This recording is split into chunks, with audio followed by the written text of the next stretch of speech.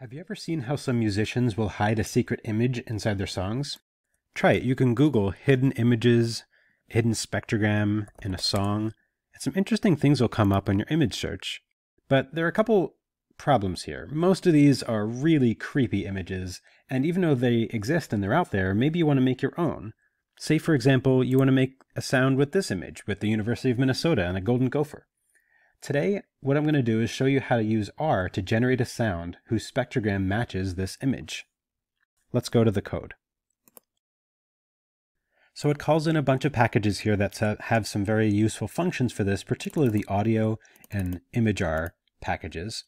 So I'm going to have it look up these images from a folder that I've already set up on my computer, but you can just put your file path there. Load in that image. Now it's going to convert it to grayscale. What this does is determine the resolution of your image. So between 100 and 5000 hertz, I'm going to have 96 sine waves, which are essentially 96 pixels in between those frequencies. And here I'm sampling the sound at 44.1 kilohertz, which is pretty standard. So I'm going to run these lines.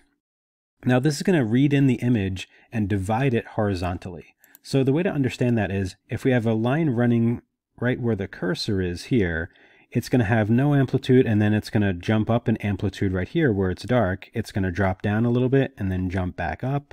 It'll be no amplitude here for a while, and then once it finally gets the gopher, it's going to come back on. So think of horizontal lines as tracking how dark the image is. And what it's going to do is turn that horizontal line into a sine wave where the loudness of that sine wave matches the darkness of the image. So these functions just do that. It converts the data into easily workable data frames.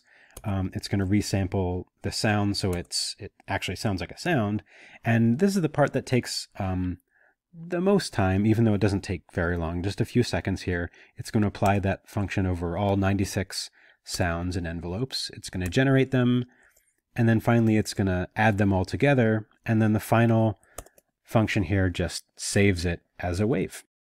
And it's really as simple as that. So now that we have this wave, we can open it up in Prot and see what it looks like. I'm just going to drag it right into the program here, and we can open it up and see that even though it's stretched a little bit on the first glance, if I change the aspect ratio, it does indeed match my target image, which we can see here. Now, it's not going to sound very good, but that's not really the point, right?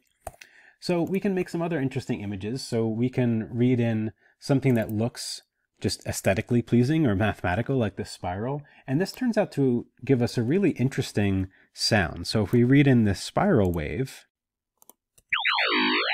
you can see how we can start to generate some really interesting things. But notice for both of these images here that they have very clear and defined boundaries. And that's what makes this work pretty cleanly when we convert it to a sound. If we had a different sound without these clean boundaries, say this image of Vanilla Ice here, this is not going to produce a very good image or a good sound for that matter.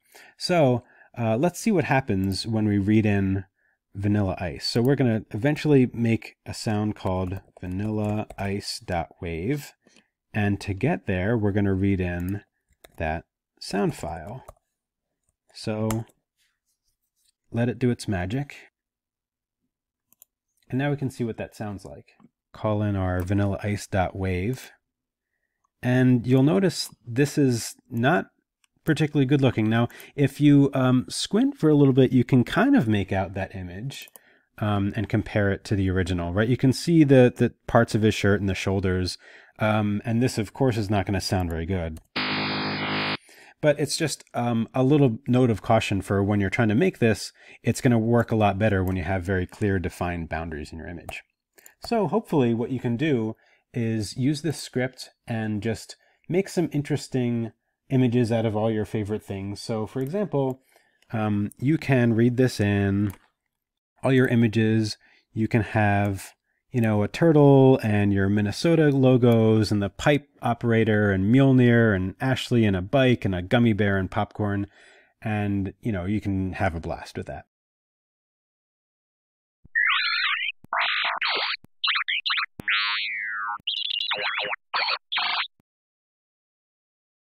So the way to get to this code is right here on the Listen Lab GitHub page. Some of you might have already seen some other things involving prot, VOT scripts, spectral ripple stuff. So here we're looking at the R custom spectrogram from image, obviously, and there's just one R file in there, and it's exactly the one that we've been using. Have fun!